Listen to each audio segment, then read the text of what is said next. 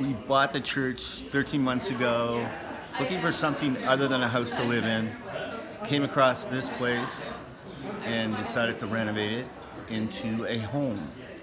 But soon after that, decided that it would be a beautiful Airbnb as well.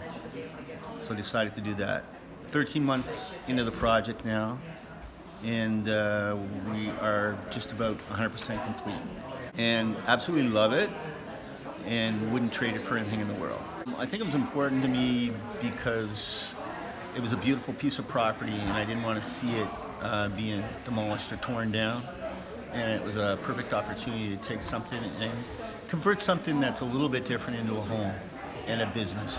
I think just the fact that the building is still standing, it's still here, it's open to the townspeople anytime they want to be here, and we're just keeping a part of the history of the town by keeping it open. I think it makes me feel very good. In fact, it makes me feel part of a community that I just moved into just over a year ago, and I already feel like an integral part of the community. They made me feel really welcome here, and by having the church and keeping it open, it's really helped with my relationship building in the area.